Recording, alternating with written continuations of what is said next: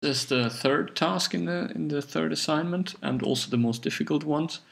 The first two tasks are mainly an introduction on how to use the different synchronization mechanisms, events, operations, and to work with parameters and so on. Here, in this assignment, you will actually work with the hotel project, and the idea is that you have two defined regions for two example bookings. And they show more or less the life cycle of a booking. So you create a booking, you initiate it, you confirm, and so on. And in between you add rooms, for example.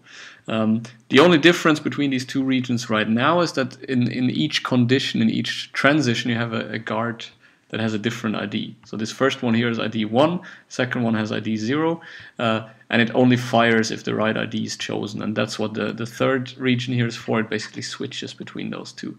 And we will see that in the simulation shortly. The idea is that you work with this life cycle and create additional regions to handle rooms and reservations. So a reservation would be that you reserve a certain room type, but not the physical room. So something in between the physical room and the entire booking. There are already things defined here, but you can define more. And the idea is to use everything you learned in the first two tasks to get this done. Also, you should not define specific events for each room, for example. So there shouldn't be one event that's called check-in room 1, and the other one is check-in room 2 or so.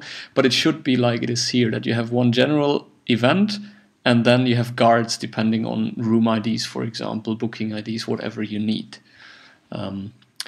The thing that is here already defined is runnable because there are no errors in here, there's nothing missing. The other thing here is there are a number of operations defined, but only two of them are so far implemented. So the initiate booking is implemented, which basically returns a booking ID, and the add room to booking is also implemented, which returns true or false depending on whether there are still free rooms.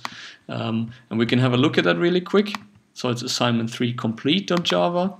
And you will see that there are these two methods. The first one, initiate booking, just increases a counter, whereas the other one basically checks, is the booking ID valid that has been provided? So is it between 1 and the highest one that has been returned? And is the number of maximum rooms already exceeded? So we just defined this to be 5 here.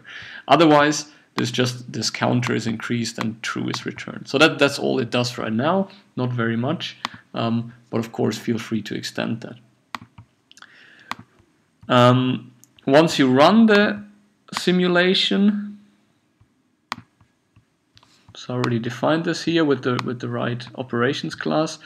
Once I run this, you can see that you can basically click through the life cycle. So if I say initiate booking, then the booking 1 up here will start. And whenever I do add room, it will go this loop here. So you see that. And then if I want to switch to the other one, I just do switch booking. And you see that this variable here changes. So the guard down here will become true. So if I say initiate booking again, I will go here. And if I say add room to booking now, then this one fires instead of the upper one. Also, now I did this 3 times. I said maximum rooms is 5. So if I do this 3 more times, it should stop. And now it fired another time, and now it stops. Even if I continue clicking, there's nothing more happening. And now I can basically say I want to confirm, and for example, switch back to the previous one, confirm this one, and basically go through the life cycle until I'm in the final state. But both of these regions don't really do anything so far. So they get the booking ID, and they can call this method.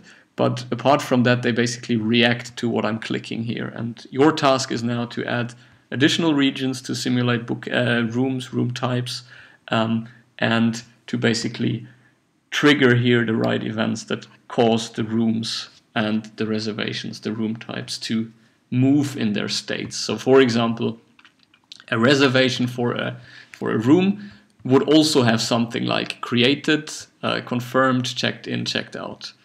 And a room is either free, it's occupied, and maybe you will need other things.